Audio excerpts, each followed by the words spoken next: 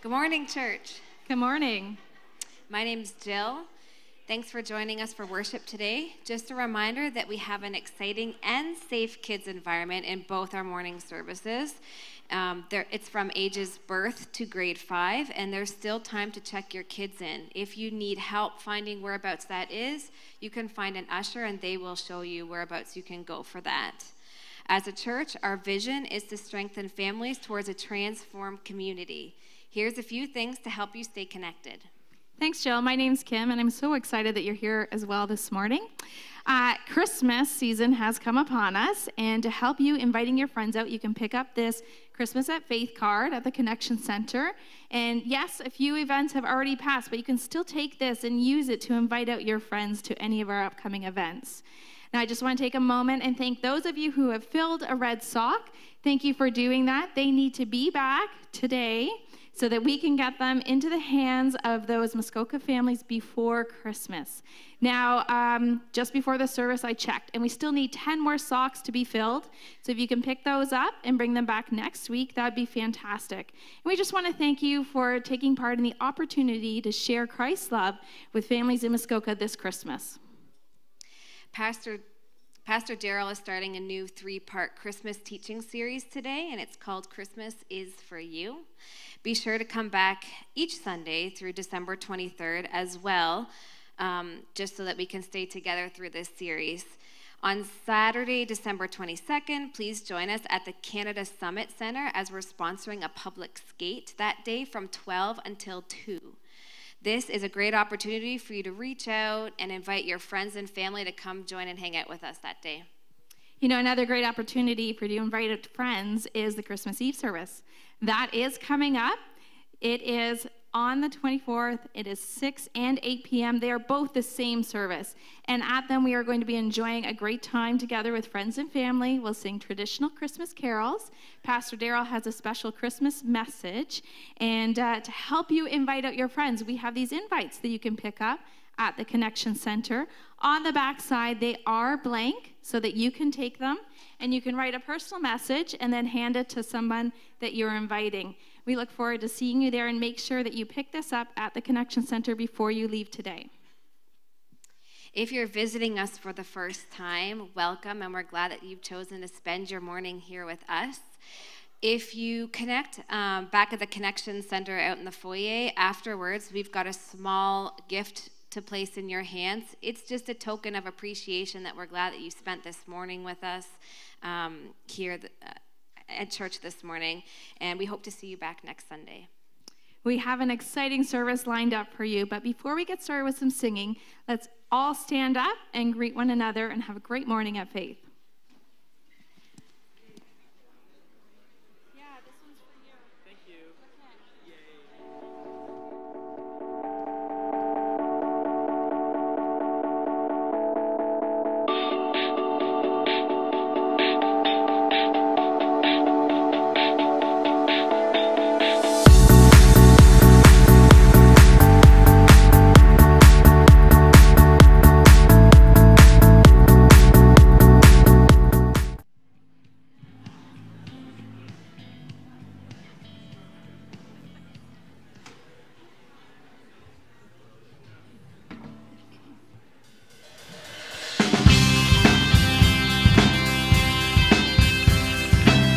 We're glad to have you here. We're going to start with some Christmas songs this morning. As we welcome our Savior. We're going to sing Joy to the World. Sing it out together.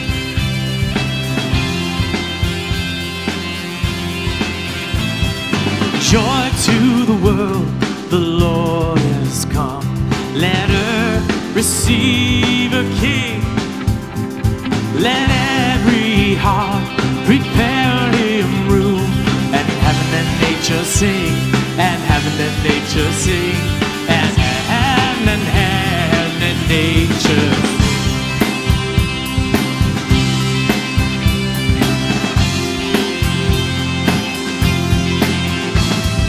Joy to the world, the Savior reigns.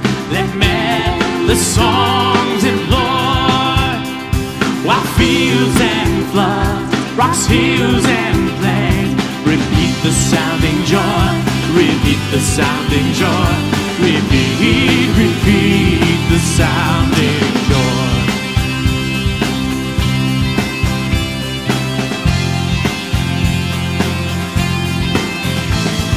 But he rules the world with truth and grace, and makes the nations prove the glories of his righteousness, and wonders of his love, and wonders of his love, and wonders of his love, and wonders of his love, and wonders of his love, and wonders of his love.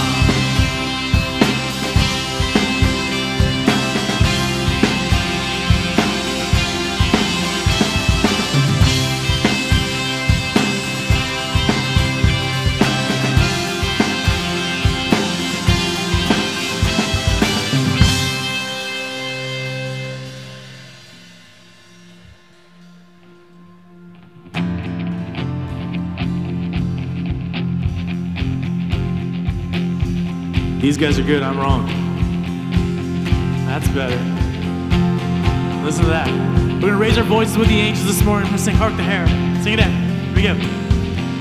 Hark the herald angels sing, glory to the newborn King.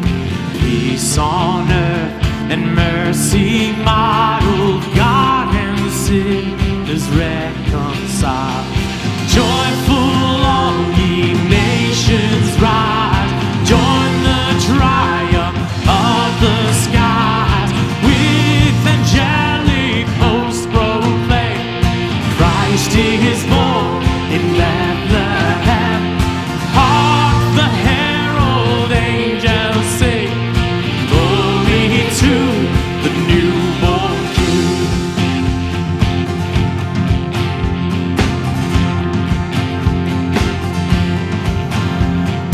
Christ by highest heaven adored, Christ the everlasting Lord. Late in time, behold him come, offspring of virgin's womb. Veiled in flesh, the Godhead see, hailed incarnate deity. Pleased as man with man to dwell, Jesus our Emmanuel. Hark the herald angels sing, glory to the newborn King. We welcome our King of heaven. Sing it out. King of heaven, come down. King of heaven, come down. Let your glory reign, shining like the day. King of heaven, come.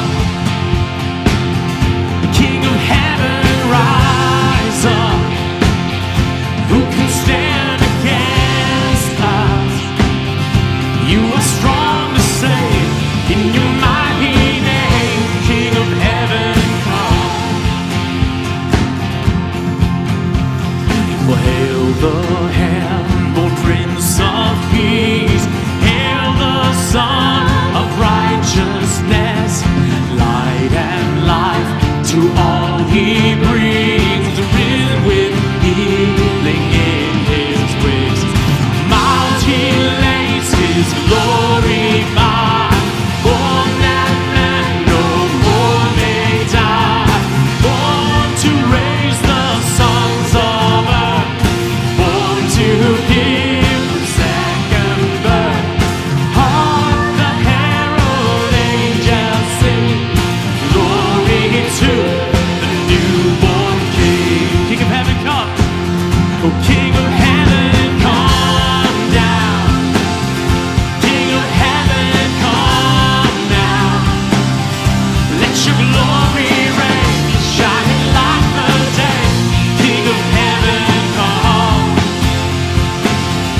King of heaven, rise up. And who can stand against us? Right. You are strong to save in your mighty name.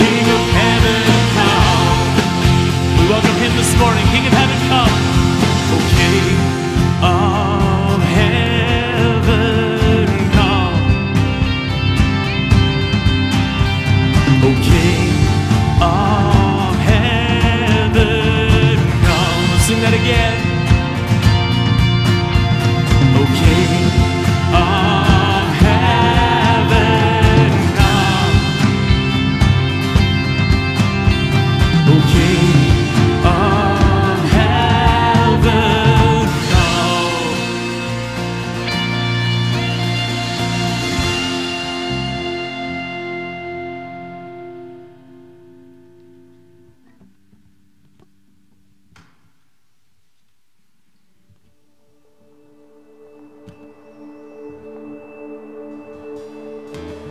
You were the Word at the beginning, one with God the Lord Most High. Your hidden glory in creation, now revealed in you, our Christ. What a beautiful name it is! What a beautiful name it is! The name of Jesus Christ, my King. What a beautiful name it is! Nothing compares to this. What a beautiful name it is! The name of Jesus.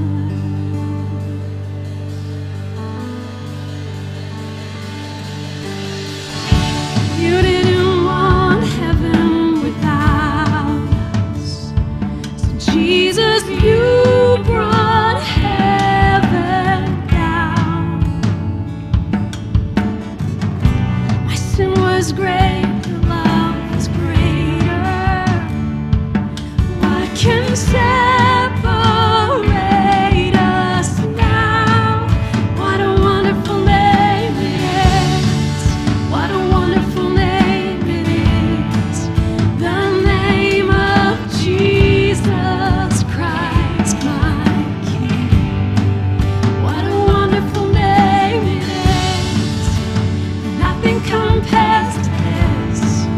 What a wonderful name it is! The name of Jesus. What a wonderful name it is! The name of Jesus.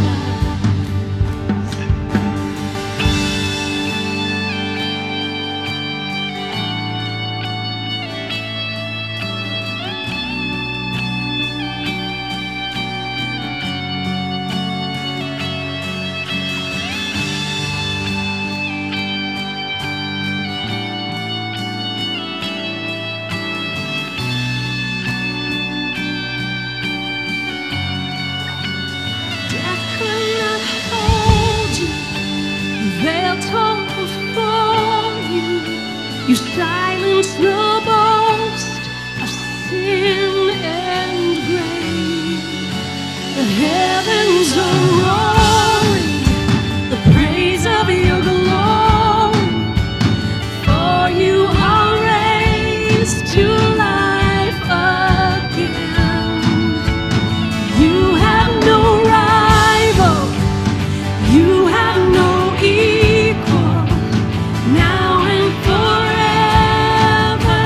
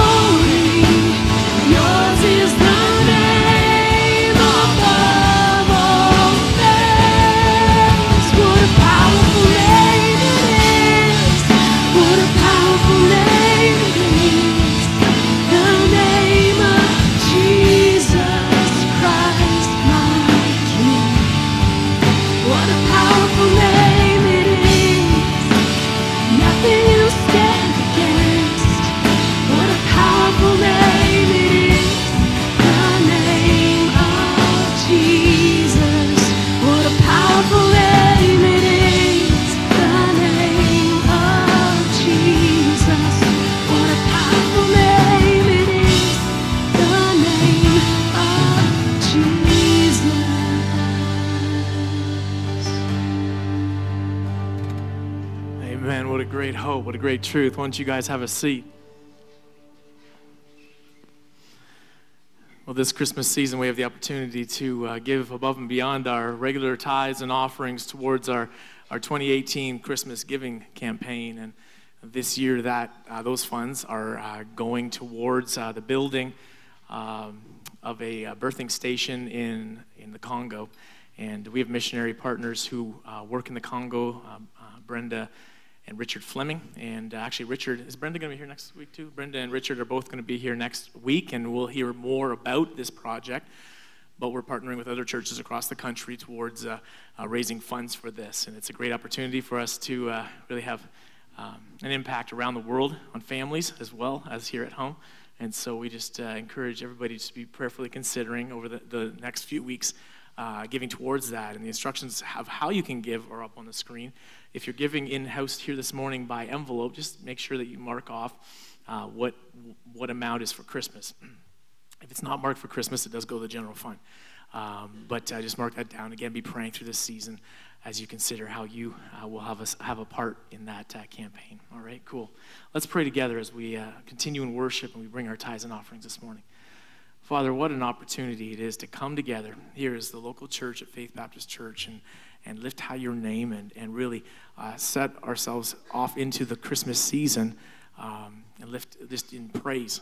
So starting in worship this Christmas season as we welcome our Savior. And I just pray that as we move through Christmas, we would not lose sight of the hope that we have in Christ Jesus.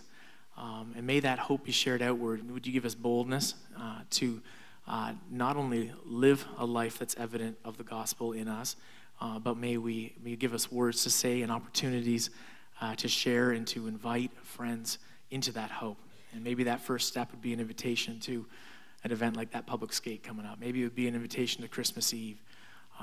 Maybe an invitation to coffee where you've wanted to share something with that friend, the hope of the gospel, but you have never taken that time. I just pray you give us boldness to do that. And as we head through this Christmas season, may we not get caught up in the busyness of home and the busyness of work and the busyness of church life, but may we be able to keep our focus on our Savior, Jesus Christ, and what that means ultimately through the grace that you have given us, Father. So go ahead of us, and right now we come and we continue in worship. We've been singing songs to you, and we lift high your name, and we come to Christmas. There's some carols that have some amazing truths in them, and we're so glad to be able to sing them. But as we continue in worship this morning, may the gifts that we bring back, the tithes, the offerings, may they really be a reflection of our heart of worship, just like we've been singing. And I pray that you be honored by the gifts we bring this morning. And I pray for our Christmas campaign as well, that you would bless it and that we would just see lives impacted around the world and ultimately the truth of Jesus Christ shared there as well. We pray these things, trusting you for what's ahead. Go before us, we pray in Jesus' name. Amen.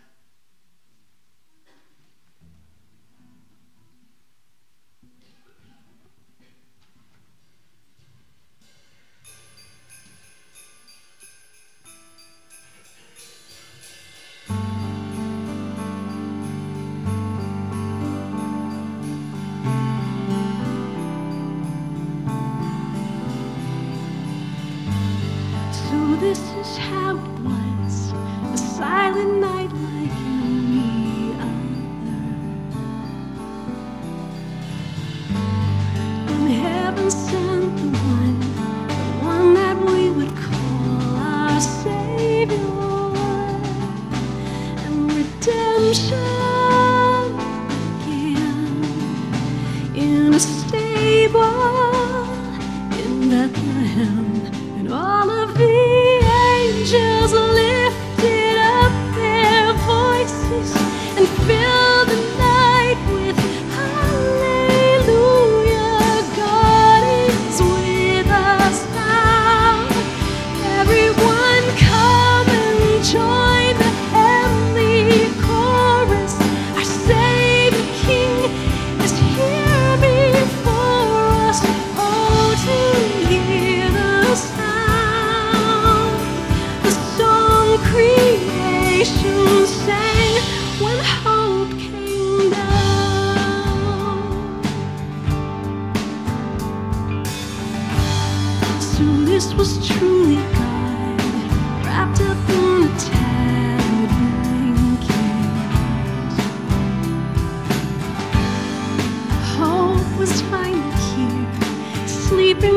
the world awakens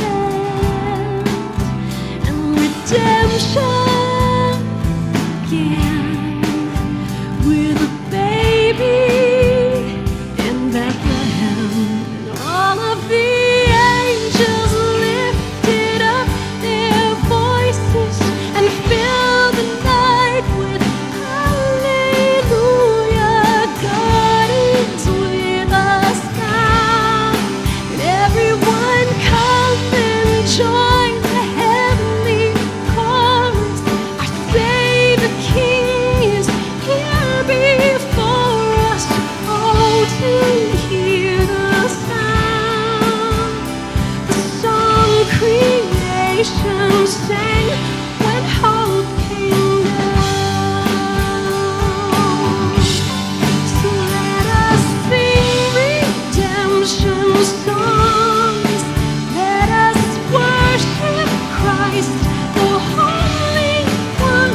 We were lost, we are found when hope came down. When hope came down, all of the angels lifted up their voices and filled the night with hallelujah. God is with us now. Everyone come and join the heavenly chorus. Our Savior King is here before us. Oh, to hear the sound, the song creation sang when hope came down. When hope came down.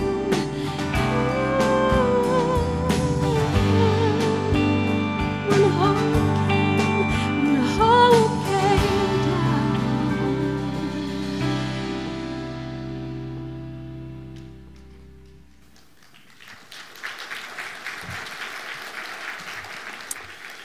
Thank you, Jillian. That was tremendous. We appreciate that so much. I'd like you to take your Bibles and turn to the Gospel of Luke chapter 2. If you would, please, Luke chapter 2. We're going to read verses 1 through 14. Luke chapter 2, verses 1 through 14.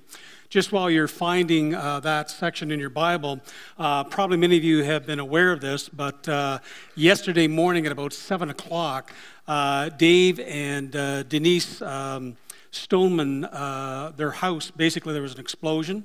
We understand it was a propane explosion, and their house is totally gone. I saw a picture of it, and there's basically one wall standing by the look of it. So they have lost literally everything. They got out with the clothes that are on their back, and that's about it. Dave and Denise are well. They had their nephew, Noah, living with them. Noah has burns to his hands, his feet, and also to the side of his head and face. He's down in Sick Kids Hospital right now, and it's not life-threatening as far as we know at this point, but he's going to be there for the next few days. And so we need to pray for the Stoneman family. Again, they're starting from scratch, and so we are, as a church, going to be taking a love offering for them over the next few weeks as well. Now, I know that means we have 2 love offerings that are going on. So if you're giving to the Congo, you need to make that very clear, designate to the Congo, or Christmas offering, something like that. And if you're going to donate to the Stomans, then make sure that name appears on your envelope, because we want to make sure that your donation gets to where you want it to go. So I know that we're a very generous church. I know you're going to give to this. And so over the next few weeks, we're going to keep that open. And as you give it to us, then we're going to pass it along to them as well. Now, let me just say this. I know after the service, you're going to come to us and say, well, do they have a place to live? And what about this? What about that? I'll just tell you right now, we don't know. This is fresh. This happened 7 o'clock yesterday morning. We haven't had a chance to have a lot of communication with them. As soon as we know anything, we will let you know. So it's rather frustrating, but that's kind of where we're at right now. But again, just consider what you can do to help them financially at this time. There'll be other things that we can do as the months and as the year rolls along. But right now, the initial need, I think, is for some finances, and we appreciate whatever sacrifice you're going to make for them at this time. But let's just take a moment and pray for that family, shall we? Our God and our Heavenly Father, we thank you for the way that you preserved the life of Dave and Denise and Noah. We pray, Lord, that you'll be with Noah as he's recovering down in Sick Kids Hospital. We pray that, we thank you for the good care that he's receiving down there. And we just pray, Lord, that as their whole world has been turned upside down, that you would make your presence very known to them, that you would give them your strength during these days. And may we as a church just surround them and support them. May they sense the love from our church family, from their own families, and from their friends as well.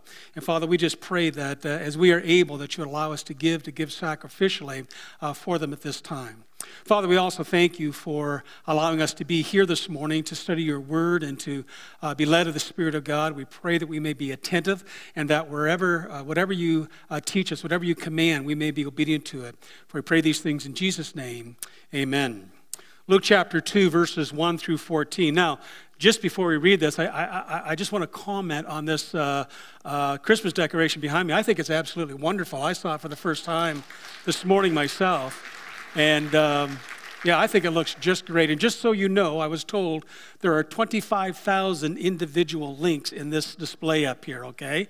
And Elaine Greenfield actually, with a number of her friends, actually did all of this. And so we appreciate so much her work in that. All right, Luke chapter 2, verses 1 through 14. I'm going to read it from my Bible. Follow along in your Bibles, if you would, please, and the words will appear on the screen behind me as well. In those days, Caesar Augustus issued a decree that a census should be taken of the entire Roman world.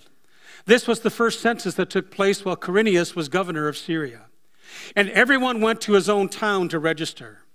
So Joseph also went up from the town of Nazareth in Galilee to Judea, to Bethlehem, the town of David, because he belonged to the house and line of David. He went there to register with Mary, who was pledged to be married to him and was expecting a child. While they were there, the time came for the baby to be born, and she gave birth to her firstborn, a son. She wrapped him in cloths and placed him in a manger, because there was no room for them in the inn. And there were shepherds living out in the fields nearby, keeping watch over their flocks at night. An angel of the Lord appeared to them, and the glory of the Lord shone around them, and they were terrified. But the angel said to them, "Do not be afraid. I bring you good news of great joy that will be for all the people. Today, in the town of David, a Savior has been born to you. He is Christ the Lord. This will be a sign to you. You'll find a baby wrapped in cloths and lying in a manger." Suddenly, a great company of the heavenly hosts appeared with the angel, praising God and saying, "Glory to God in the highest, and on earth peace to men on whom his favor rests." I think it was earlier this year, I was watching a TV series on the PBS channel, and it was about a woman who was actually traveling down the Nile River. And as she traveled down the Nile River, she would stop at various cities and different areas, and she would give a report on the people and what was going on in that particular area. Now, as you know, the Nile River is a significant body of water. Some say it's the longest river in the world. Some say the Amazon is. I have no idea, but I'm going to go with the Nile for now. It is a significant body of water. It flows through 11 different countries.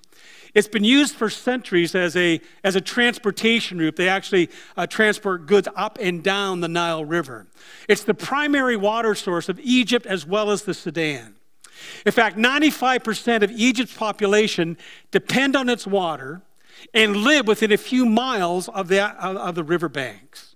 Now, getting back to the PBS show, the host actually eventually came to what they said was the actual source of the Nile. And what was actually interesting is the source of the Nile, according to them, and they showed it was this tiny little stream that somebody could actually step over, a child could step over. And it's interesting to think that this huge body of water that supports vast numbers of people, that flows through so many different countries, actually begins as a small stream in a wilderness that hardly anyone is even aware of. And when I think of the humble beginnings of the Nile River, I'm reminded of the birth of Jesus Christ. Because Jesus' entrance into this world by human standards was a rather ignoble beginning. As Luke tells us here, He was born in a place where they kept animals. His first bed was actually an animal trough.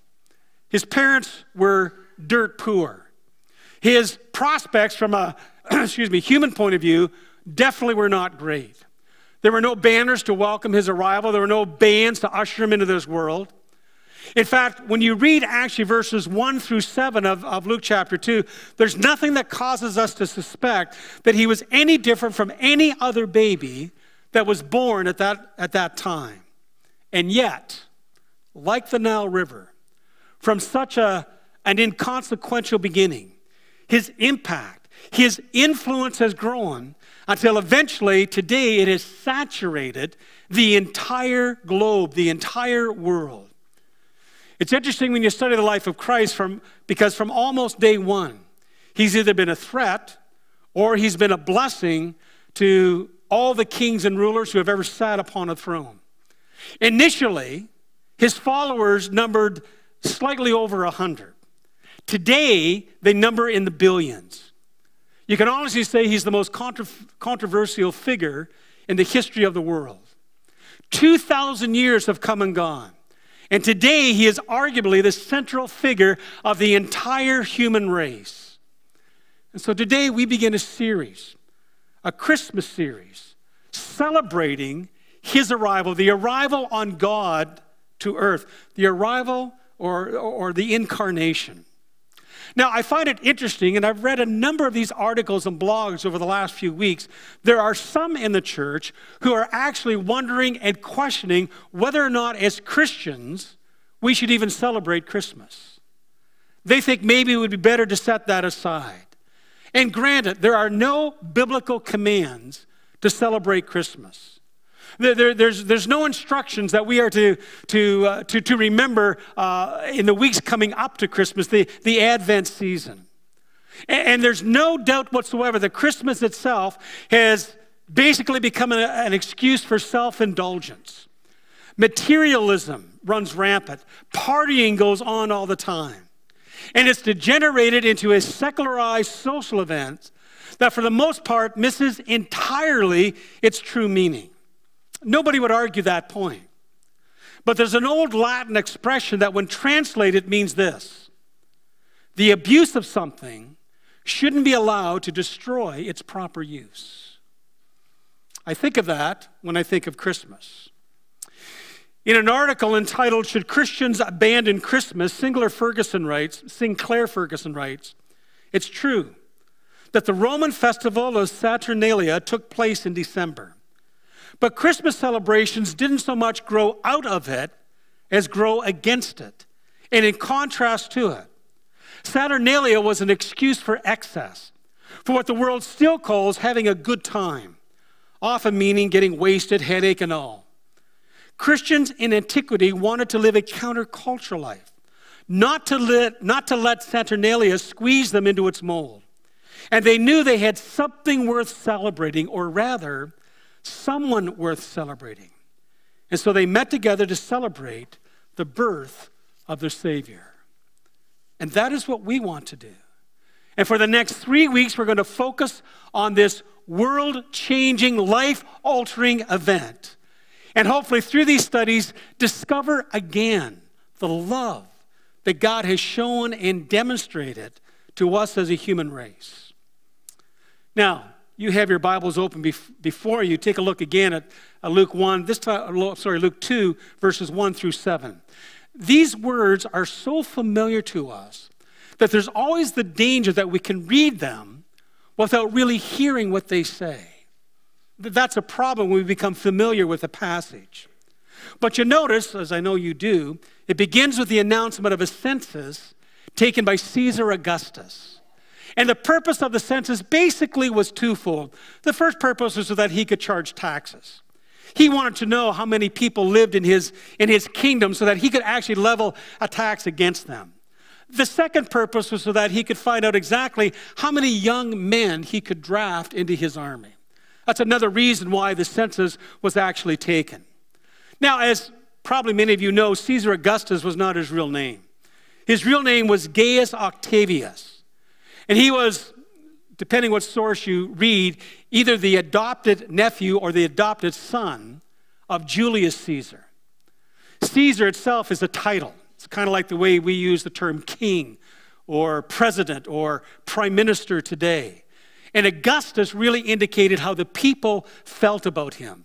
Augustus means great, venerable. And that's how the Roman people viewed Caesar Augustus, because he had done so many great things. He had provided the Roman people with many things like the peace of Rome and free travel and safe travel and so on and so forth. But even though he was known for many great things, the greatest thing that he ever did, totally unknown to him, was to issue this census right here. Of course, he didn't have a clue what was doing, but God, being sovereign, was behind the scenes orchestrating all of these events. See, by calling for the census, he moved Joseph and Mary from Nazareth to Bethlehem. And that was absolutely necessary for prophecy to be fulfilled. In one of the minor prophets, a prophet by the name of Micah, chapter 5, verse 2, we read these words.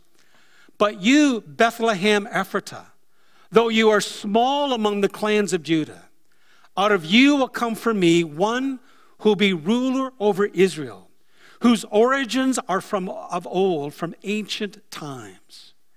Here was a prophet, hundreds of years before Luke chapter 2 ever took place, was foretelling the fact that a Savior, a ruler, was going to be born.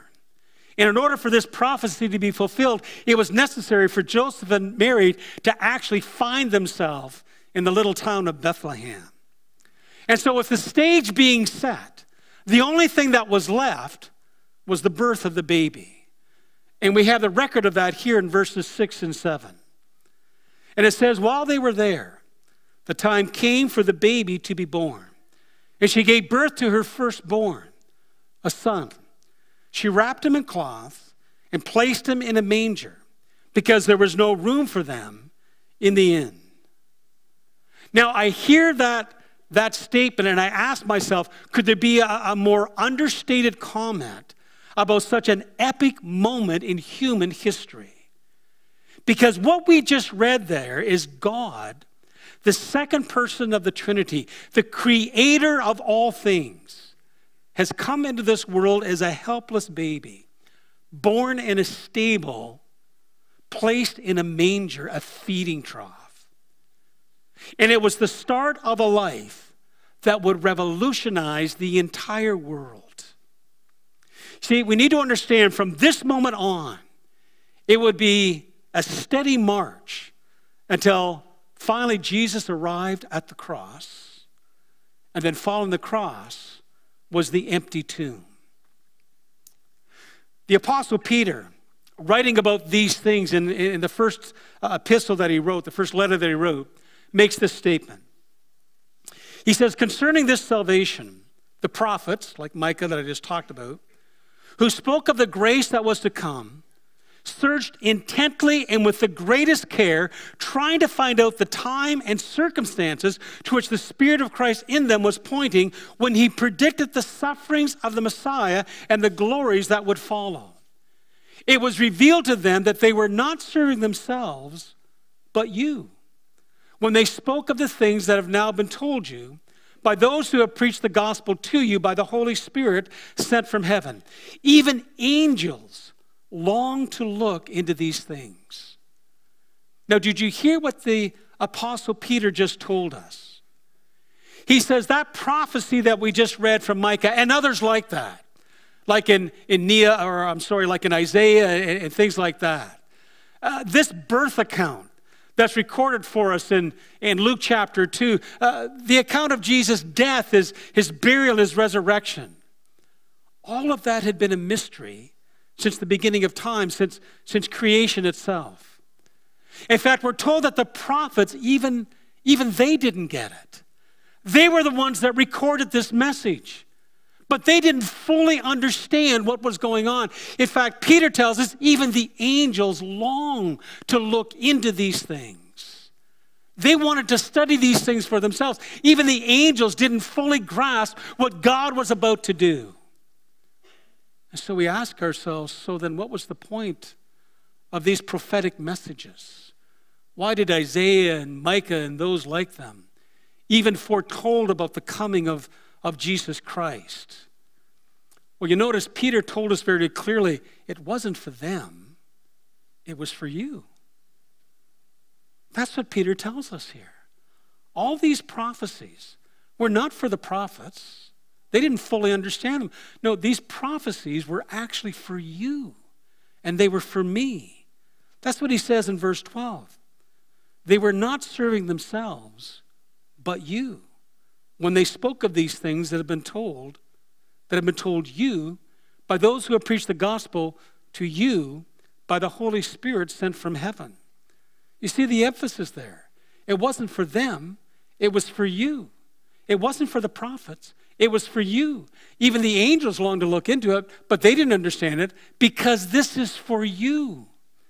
See, what we need to understand is Christmas really is for you. So the salvation story that begins in the manger is actually for you. Jesus came to this earth for you. The Bible tells us that over and over again. In fact, that's really what the message of the angels was in Luke chapter 2. And we see this interaction between the angels and the shepherds. And as you listen to this message, you'll see that it really does reinforce what Peter tells us in his first letter. Take a look at this message from the angels beginning in verse 8 of Luke 2. It says, and there were shepherds living out in the fields nearby, keeping watch over their flocks at night. An angel of the Lord appeared to them, and the glory of the Lord shone around them. And they were terrified.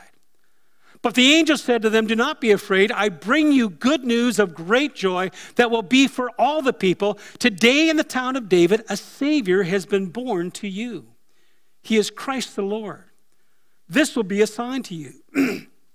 You will find a baby wrapped in cloth and lying in a manger. Now, this is an interesting interaction between these supernatural beings and these shepherds. Now, the shepherds were fulfilling the role at this point, kind of like the night watchmen of our own generation. In actual fact, they lived with the sheep 24/7. Unless they were the owners of the sheep, these individuals were probably hired hands. And it was their responsibility to watch the sheep day and night, to move those sheep whenever they needed fresh water or fresh grazing land. They were there to protect the sheep. There were wild animals in the land. There were people who would rob the sheep. There are a number of dangers that existed. Now, if you were a shepherd, for the most part, it was a rather monotonous life. Not a lot happened. But every once in a while, it was interspersed with moments of sheer heart-stopping action. When a wild animal came, when a robber approached, all of a sudden then, all the senses came alive. Well, this night that's recorded for us in Luke chapter 2 is one of those rare moments when something happened. From a human perspective, it was unexplainable. It says, while they were watching the sheep, all of a sudden, an angel appears to them and gives them a very specific message. In fact, what we are told is that an angel appears and the glory of the Lord shone around them. Now just imagine that for a moment. Picture what it's like. Many of you have been to Algonquin Park, and you've slept in Algonquin Park and a tent and so on. Imagine you're sitting around the campfire one night, and all of a sudden, I've got some background music. This is good. Boy, build that up. We could really get this thing going. Let me go back. We're in Algonquin Park. You're sitting around a campfire, and all of a sudden, this figure stands at the edge of your campsite. And this huge light surrounds him and surrounds you. That would wake you up, wouldn't it? I mean, that's what they are experiencing there. And he has a very specific message for them. Now, it's also a general message. He says, I bring you good news of great joy that will be for all the people. The message is for the general population. In other words, this is not a message for a select few. The angel did not say, I have a message for the king. and for the ruling class of society. He didn't say, this is a message for the priests or the rulers in the temple. He didn't say this is for the rich and the powerful. It's not simply for the influential. See, this is for all the people. That's why it begins with the shepherd. Isn't it interesting that the first time this message is shared is with the shepherds? Now, you've heard through other sermons, through your own study, that the shepherds were kind of at the bottom rung of the social ladder of that society. They were kind of looked down upon. I mean, for the most part, they lived outside all the time. They couldn't take regular baths. They lived with sheep. And so they kind of were on the fringe of society. But they're a good representation of all of us. Because if the message is for them, which it was, it means it's for each one of us as well. Every man, woman, and child who has ever been, who will ever be, needs to hear this message that the angels are giving. Needs to hear this message that you and I have just read about here in Luke chapter 2. In fact, it's interesting, when Jesus grows to be a man, in fact, after his death, burial, and resurrection, he's speaking to the disciples for the last time, and the last instructions that he gives his disciples actually echo this message of the angel. Most of you are familiar with it from Matthew chapter 28. Jesus says to them, all authority in heaven and on earth has been given to me. Therefore, go and make disciples of all nations, baptizing them in the name of the Father and of the Son and of the Holy Spirit, and teaching them to obey everything I've commanded you. And surely I'm with you always, to the very end of the age. Who did he send them to? Who are they delivering the message to? To all the nations. Not just the Jews, not just to a select few, but he said everybody. Everybody needs to hear this message. That's one of the reasons why I think it is so important for us as followers of Christ to actually celebrate Christmas. It's one of the few times during the year when the entire world is paying attention to the message that the angel gave 2,000 years ago. They're hearing about the birth of Jesus, what he came to do, what he accomplished while he walked this earth. And so this is not the time for the church to remain silent. This is a time for the church to speak up. I'm going to talk about that a little bit more in just a moment. But I want to get back to what I said previously. This is more than just a general message for the world. This is a message that needs to be heard by us as individuals. I'm sure you heard the emphasis of the angel's message is the same emphasis that we heard Peter give in his first epistle. And the emphasis is this: this message is for you. Yes, it's for everybody, but don't lose the fact it's for you. It's for you. It's for me. Notice again what he says, the angel says, I bring you good news of great joy. Verse 11, today in the town of David, a Savior has been born to you. Verse 12, this will be a sign to you. You will find a baby wrapped in cloths and lying in a manger. As much as this is a general message for everyone, which it is, we have to take this message, we have to take this truth, and we have to apply it to ourselves. That's why we've entitled this series, Christmas is for You. I mean, what good is an invitation? What good is a warning? What good is an announcement if we don't take it personally and respond to it ourselves? See, it does us absolutely no good to be aware of, to know the details of the salvation message. If we don't take those details, if we don't take that information and begin to apply it to our own life, to our own heart.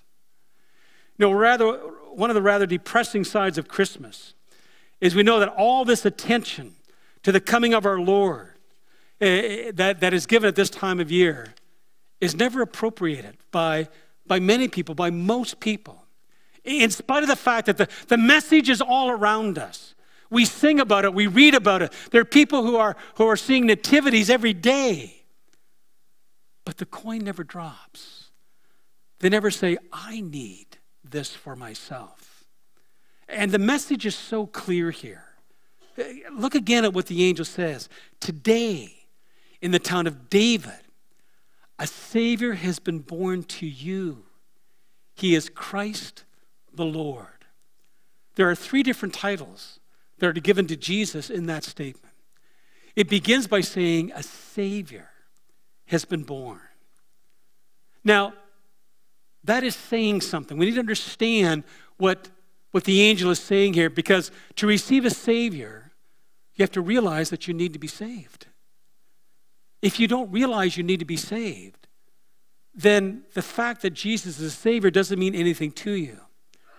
And we realize that we need to be saved because we realize that we are sinners. See, we have to confess that we are sinners. And to be a sinner simply means we haven't lived up to the standards of God. And you know what the standards of God are, don't you? Perfection. 100% perfect. And nobody can live up to that standard. I wouldn't ask you to raise your hand, but I mean, does anybody here really think they're perfect? Ask your wife. She'll tell you otherwise. I'm telling you right now. There's no such thing as perfection. I mean, we should be convinced of that. The Bible tells us that all have sinned. When it says all have sinned, that includes me. That includes you as well. The Bible tells us there's not one who is righteous. That doesn't mean that we can't do good. We can do some good things, some great things. But we're not righteous in and of ourselves.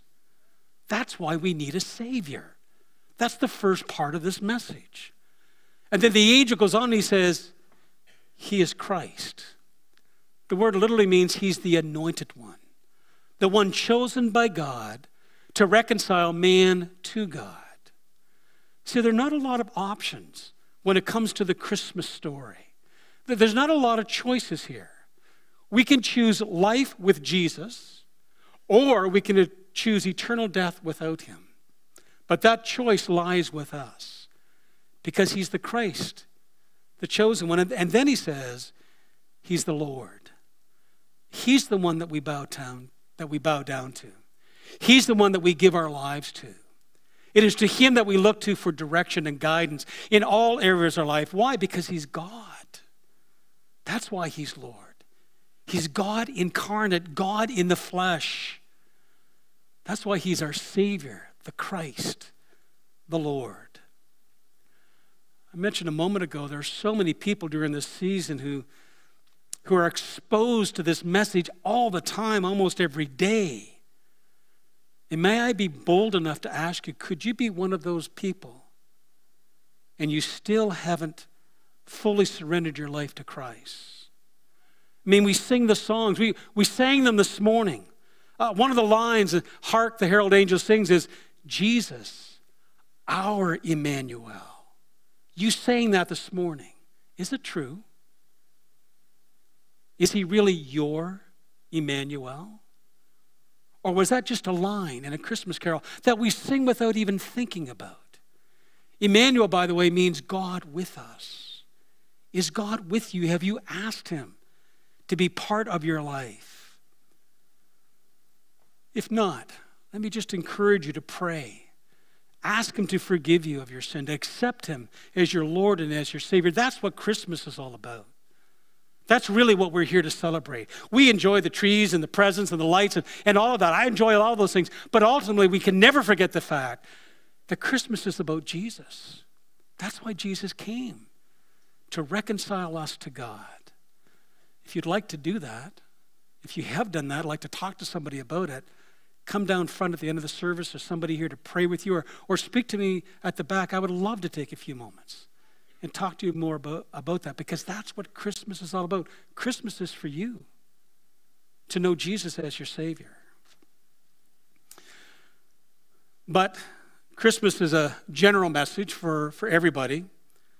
It's also a message that needs to be applied as individuals, but as I've already alluded to, it's more than that even. It's a message that needs to be shared.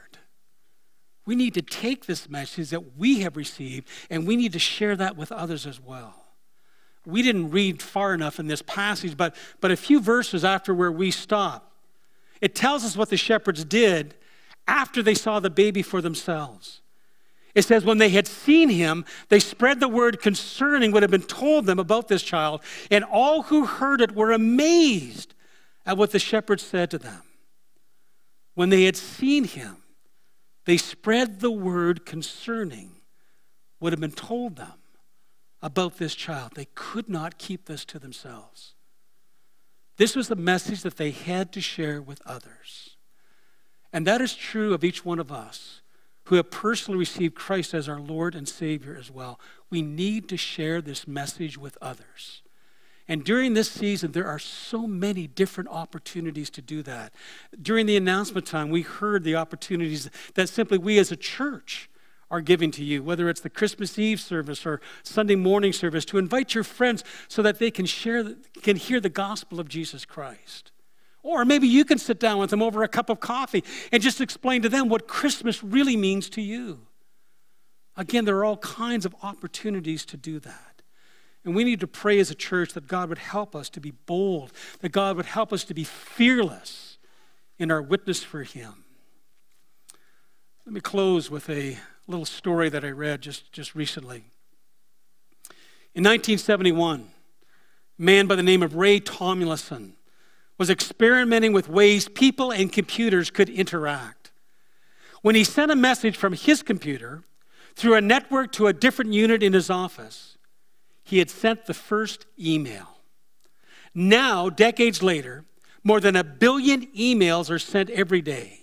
Many contain important news from family and friends, but others may carry unwanted advertising or a destructive virus.